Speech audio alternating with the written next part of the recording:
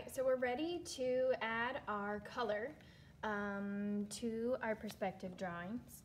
Now we're going to be using watercolor. So when we get started with the watercolor, it's a good idea to try to fill in the background first and then kind of tighten up with our more detailed things up front.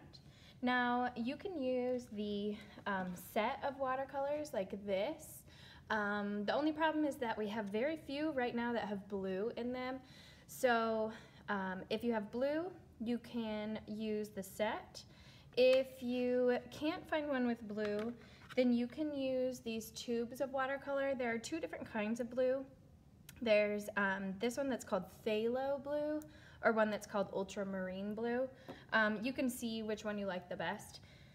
These you put into a little palette and just squeeze a tiny bit out because you don't need a lot with watercolor since you're going to be mixing this with water. Now, I would suggest doing your sky first. So what we're going to do for that is use a bigger brush, and we're going to use the wet on wet method for watercolor for the sky. So remember that you fill your brush container like this with water, and you can use that, and then you also want to have paper towels on hand. Now I'm going to show you a way to make it look like there are clouds in the sky, which is pretty cool. So the first thing I'm going to do is just apply water along the outline of my sky here, and then it's pretty cool because once you drop the paint onto the area that's wet, so I'm getting my palette, I'm going to get a little extra water in my blue here. Once you put that onto the wet paper, it kind of blends out.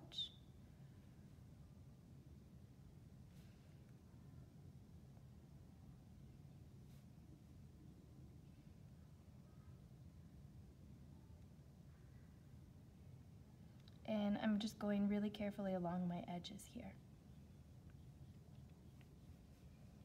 I'm going to get my brush wetter, add more water to the surface here.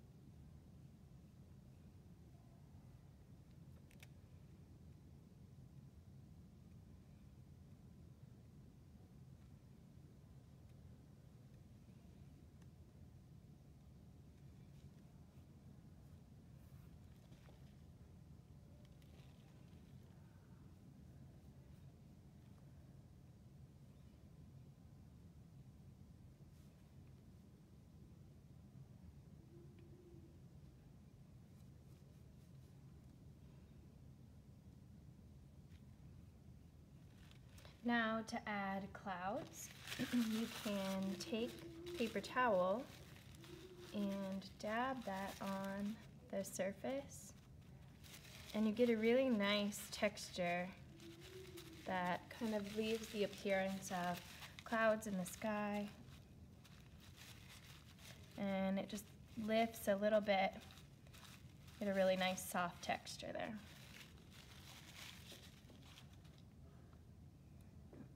Side.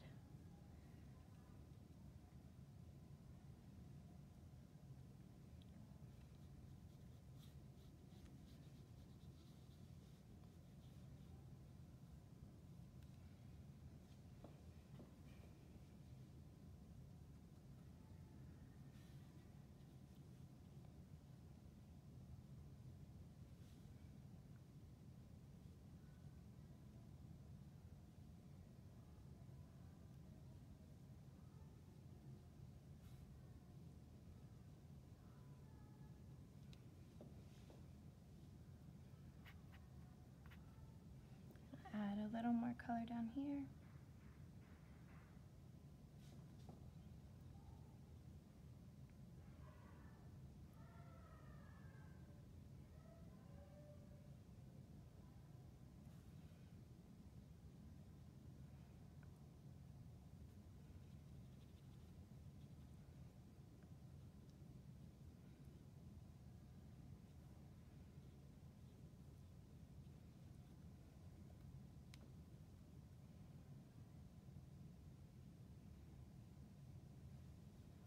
And I'm going to put some clouds in on this side.